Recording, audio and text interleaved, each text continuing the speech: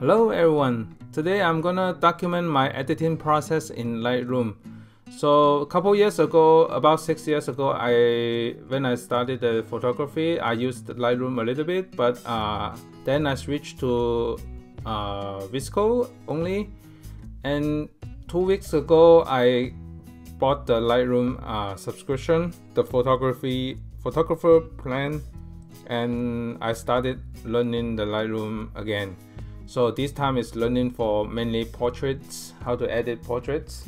So let's get started. First thing, I want to show you how I organize my photos. I have been learning a lot from the YouTube channel, so I just searched YouTube how to organize photos, and then I came up my own way to organize the photos. The first thing is to import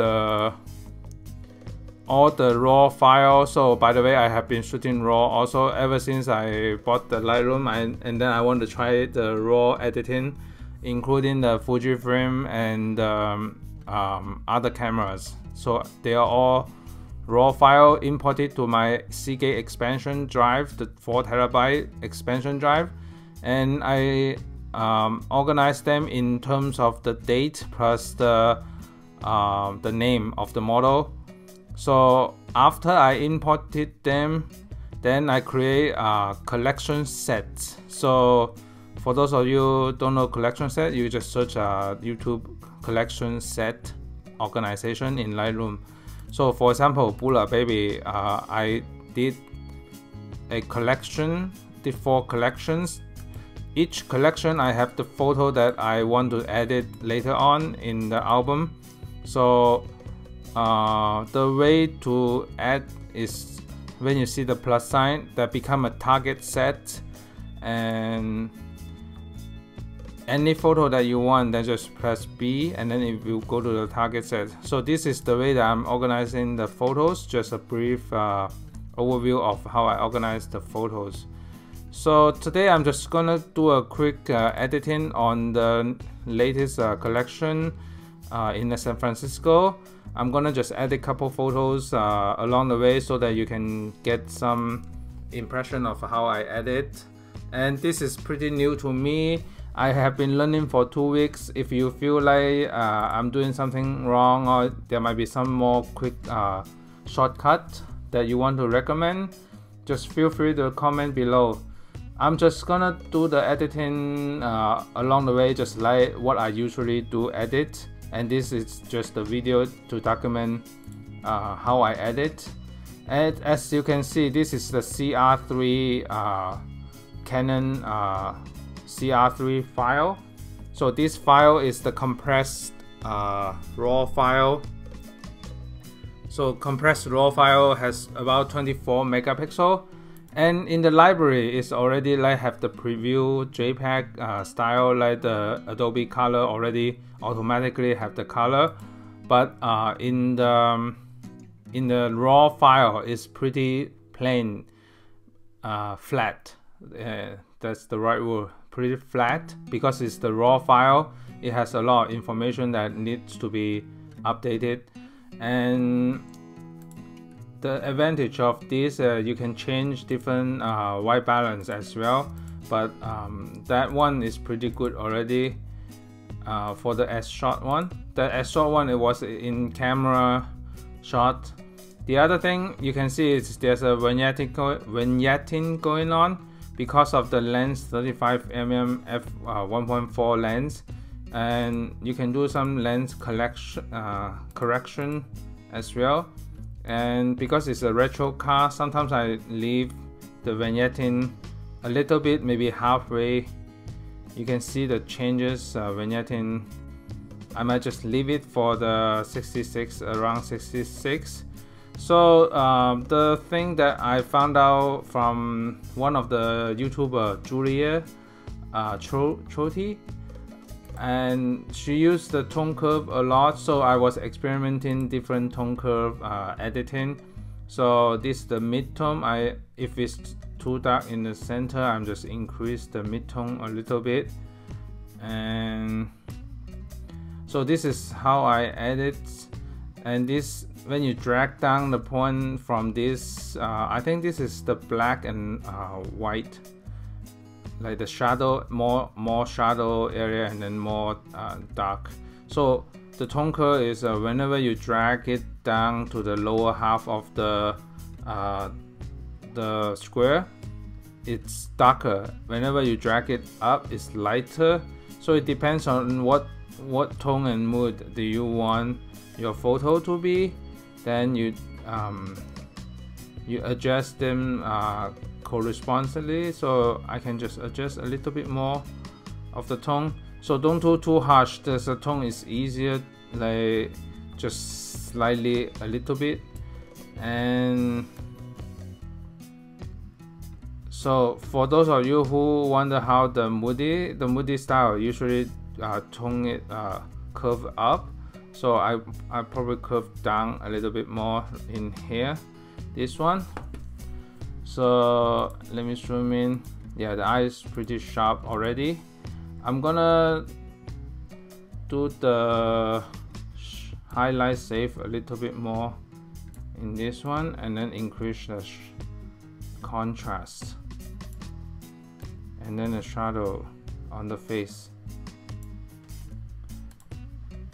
So I'm gonna, there's some shadow here. I'm gonna try to use the shadows just to clean up a little bit. So if you press the O, it's a show selected mask overlay. You can show the mask a little bit here, and then press the O button again. Oh, but it might be too much here, and you can adjust them slightly. Let me see. I think around 10 is fine. And then I'm gonna do another one to soften up the skin a little bit, so that the area is not that, yeah, not that bright. And then later on I'm gonna use another tool for skin retouching also. And there are two ways to retouch. I just bought that tool, Imagenomic 3. So that one is helping to edit the skin nicely. So, and let me do a new one. Sometimes you can add a little bit of sharpness to the eyes also. So let me zoom in a little bit more, and then add a little bit of sharpness, not too much, because I don't want to over exaggerate it, the eyes. So let me go back up to the view. I can see the highlight is still too bright, so I'm gonna tone down a little bit more. So let me close this one. The highlight is still too bright to me, so I'm gonna reduce the highlight save a little bit more. Okay, so let's go back to the big picture. Yep, that looks pretty good to me. I'm gonna use the crop 4x5 for Instagram. Slightly turn a little bit. Yeah. So there's another section here. It's helpful if you want warmer tone. It's called split toning. So you can just choose the tone that you want, as you can drag around based on your feed. What do you want your tone to be? So you can like drag around to see which one it matches your feed the best, or you can do it the preset and then change it later. So you can do the preset. Let me see, it might be too green to me, so I'm just gonna do a little bit more percent so it has a warm tone in it. And for the shadow area, you can do the cold tone in the cold or super cold, or both of them warm. You can do both of them a warm tone, but for this demonstration I'm just gonna make it very slight So the other one is the HSL color. The color here is already really nice. I just want to show the different. As you do this slide, the saturation, the more to this side is more red, and then the pink, dark pink. So if you want the photo to have more red, just slightly to the right. So the luminance, I just make it just almost the same. So let me say before, after. I can see that still a little bit bright to me. So you can just adjust right here. If you don't want, you can reduce the highlight safe even more. Increase the shadow. Let me see. So this is before, after.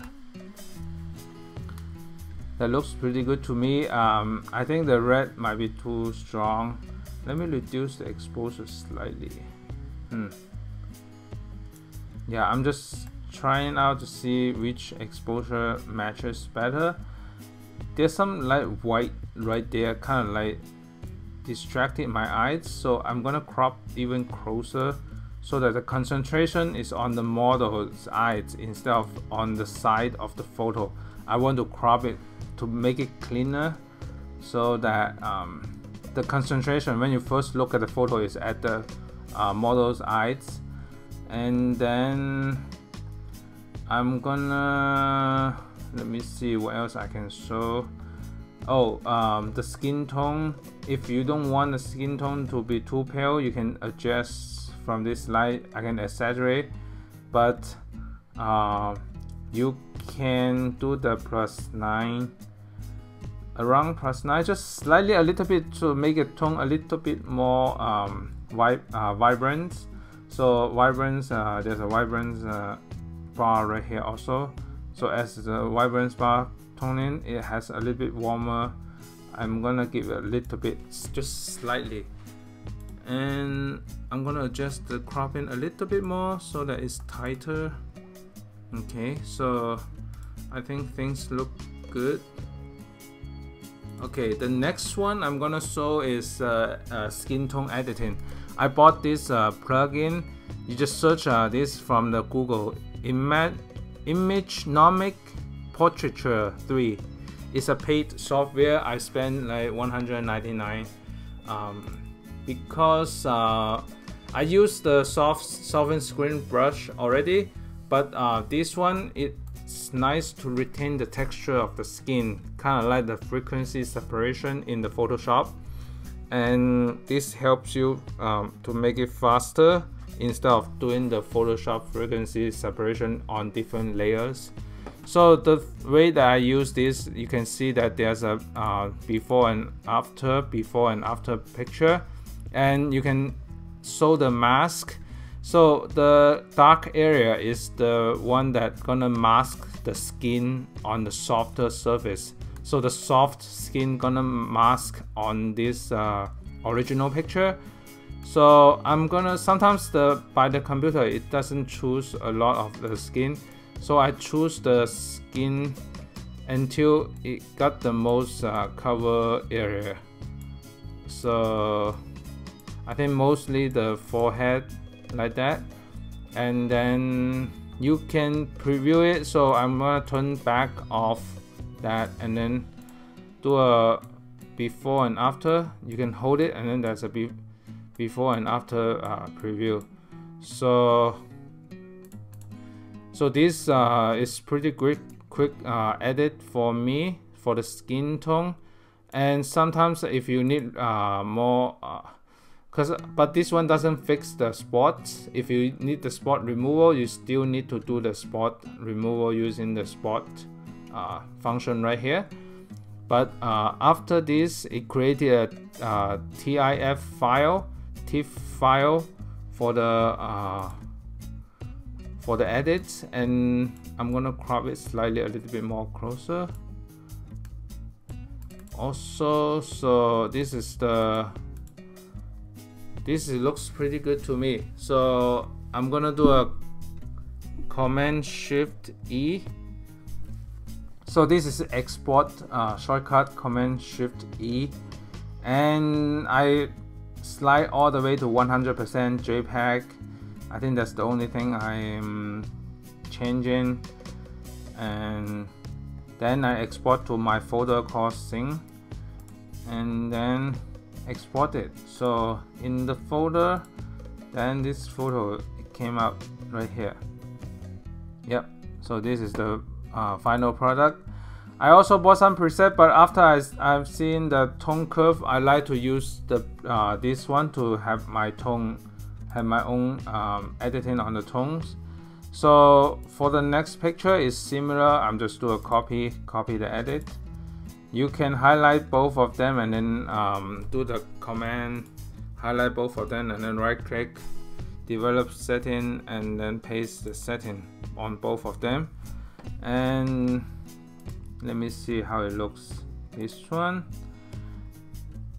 is maybe the exposure need to be a little bit more. I think it's the lens collection. The lens collection is not automatically added, so I'm gonna do the enable.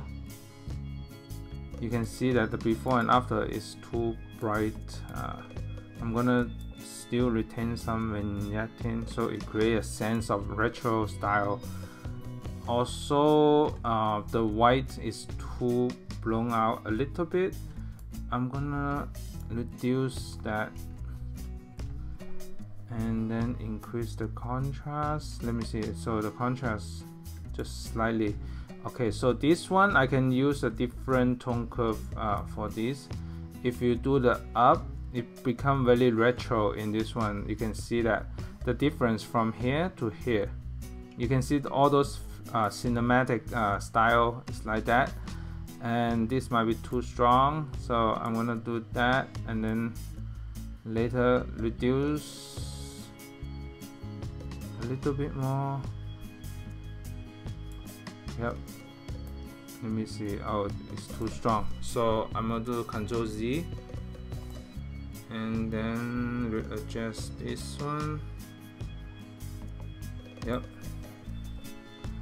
so it has nice tone in here, but let me see. I'm gonna increase the shadow area a little bit more so that it has more overall feel to it, and then add more white, the black. And because the shadow is very strong right here, I'm gonna give a little bit more shadow but not too strong shadow. So I'm go back to the shadow and maybe just slightly a little bit shadow, just a little bit of brush of shadow just around the head area. So just subtle, just some subtle shadow. And let me close that, and then I'm gonna go back to the split toning.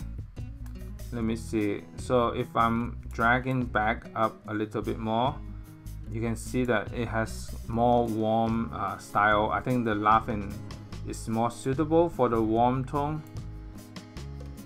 like so. Yep. So you can have two different styles of editing based on the split toning. You can have the shadow in the cold or the shadow in the warm. So it depends on your flavor. And the red is good enough for me. The next one, let me smooth out a little bit more on the skin right here before I get into the back to the Imagenomic 3. So I'm just gonna smooth out a little bit. Okay, done.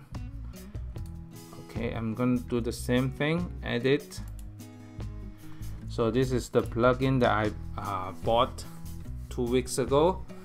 I have done some research on the learning some what was the best way to do the skin retouching, and then I have done using a soft skin brush, but the soft skin brush blown out the texture as well. So and then I found the frequency separation, and I found this plugin that is faster for doing the same effect as the frequency separation. And I'm gonna mask the area that most important in the cover the most surface of the face. And you can see that because of the color of the skin the same, it had created the mask that are in the same area of the skin. So I'm just gonna do a preview, just to do a zoom in. Let me do a zoom in right here. Yep, just a slightly soften a little bit, and just waiting for the processing. So this is the way that how I'm editing right now. I think once the initial photo I finished the look and feel, and then the next one is pretty quick. I'm gonna do the cropping this time after the skin retouch. So just slightly around the lines right here, so that it's leading to the model's face. You can see that these two lines are converging to the point, so that usually the viewer looking from the left hand side to the right hand side, so that it's like leading both lines to the model's head. So it creates a nice like leading line and all the way fall off to the end. So I like to use the leading line to concentrate on the model's face. When the viewer looking the way how they look into the direction of the lines, it will help leading the composition. So I like this edit. And for some people, if you don't like too much orange, you can just change the orange, but if you change too much, it become too unnatural. So I'm just not gonna go back to this. And I feel like the skin tone is overall is good to me already. It has nice tan, a little bit of tan to me. So I'm gonna do a Command Shift E, do another export to my folder right here. So after the export, and then I double click just to make sure everything is okay. So that's good. And then I'm gonna, cause I like this the tone one, I'm gonna copy the tone and then paste to this one. Let's see how it goes. So immediately you can see a little bit of retro, but it's still a little bit too bright for this one. So what I can adjust is to make it like lower light. Let me see.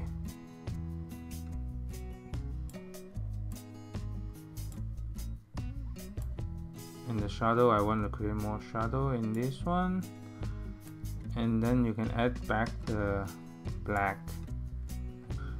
Okay, I can see a layer of a warm tone in here.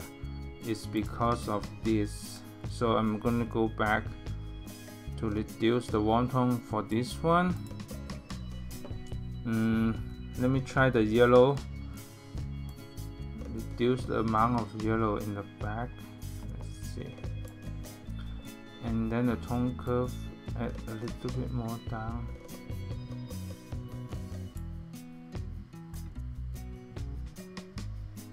So kind of like create a retro feel. The green in here, if you don't like it, you just do the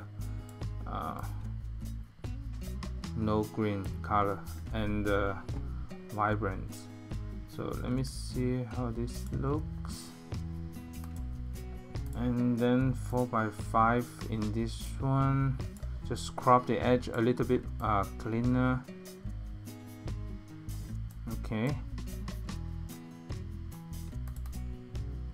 Okay, there's some still white dots right there, so I'm gonna crop it down a little bit more.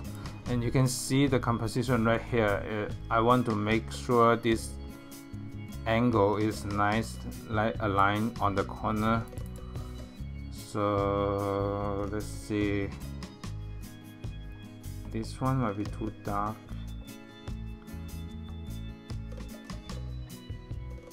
Yep, I'm just adjusting. Let's see the highlight. Yeah, for some reason this area is still too dark to me, so I have to increase back the exposure and then reduce the highlight a little bit more. So from far away, I'm gonna drag it down a little bit more so that the dark is darker.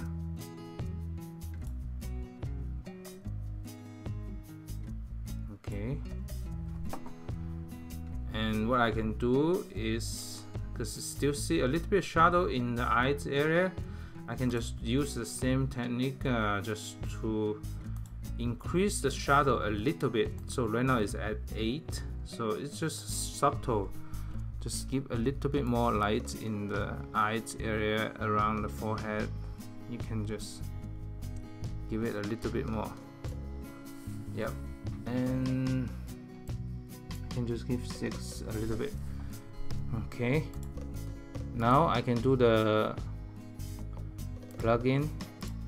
Let me do the plugin and then edit.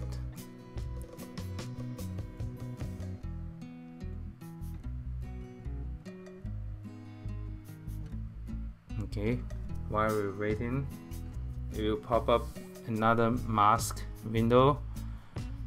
I'm gonna create the mask. By default is pretty good already. You can see that it skipped the eyes, so that the eyes sharpness it will be retained, and as you can just move around a little bit. So this, I think I feel pretty confident, and then I'm just clicking OK. So let's see. So overall this has a retro color, like faded color to me. I think still a little bit too bright, the highlights.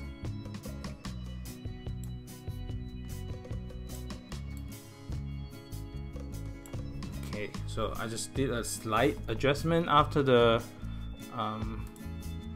I can give a little bit more of the not the shadow, just a little bit clarity, slightly on the eyes area,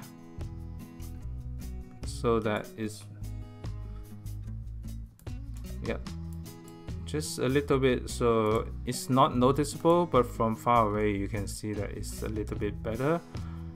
And then I think that's it. Let me see the alignment right here. Yep, so I'm just doing another Command Shift E and then export. Okay, so and you can check it later in here after export. And then what I do is I can just export to my phone using the AirDrop. Okay, let's do the last edit. I want to edit a different outfit. Just do a last edit. This is the original photo, and there's a person coming out here. What I'm thinking on top of my head is I'm gonna use a different crop. Just crop out the person in the back. I'm gonna just crop the nice square, but make sure the body is in the center. You can see the preview on the side right here.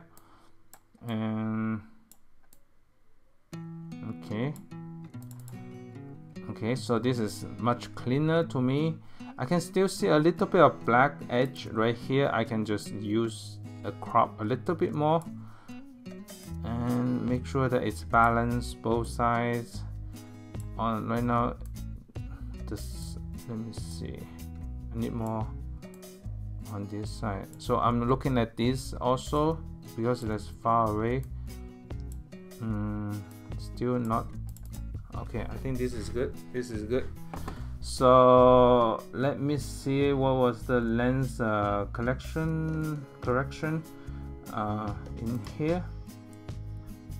With correction, without correction, I'm gonna give the vignetting a little bit more because I like the retro in the bookstore right here. And let me see.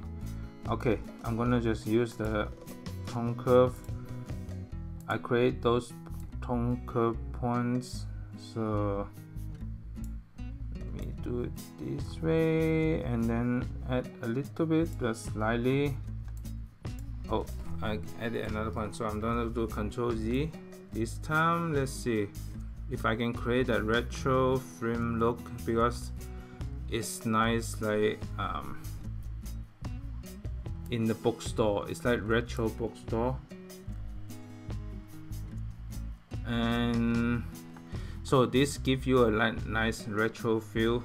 I'm gonna see if I can increase the yellow or the saturation of the orange a little bit, and the split tone, I'm gonna do the split toning.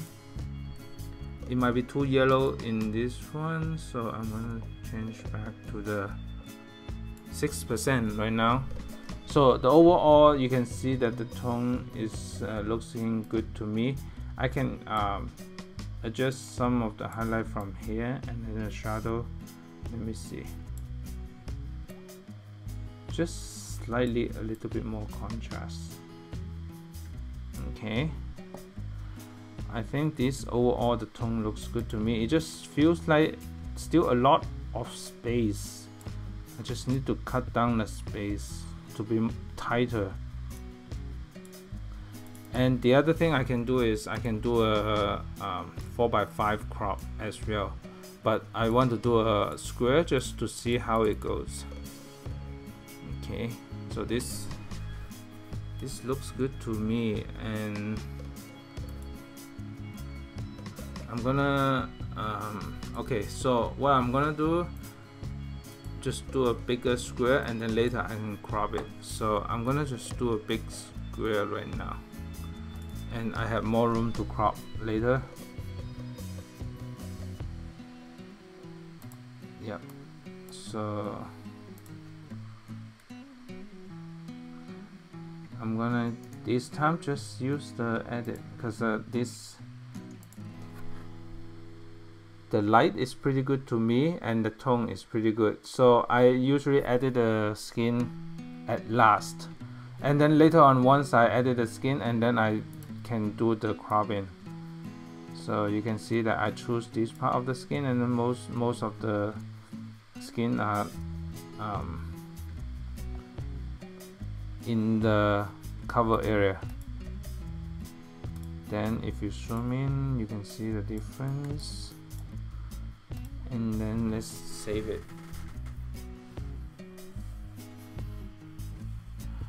Okay, after the save, you can see that it's a TIFF file. So what I'm gonna do, I'm saving the square one first, just as a baseline, and what I'm gonna do is do another crop closer and tighter. You can see that in here as a preview, but I want to include more books. It has a nice like bookstore retro vibes in here, and I can even increase the black so that it has more like solid feel in here. The shadow also, so let me do it like that, and then increase the black, and yep. So just a slight change in terms of the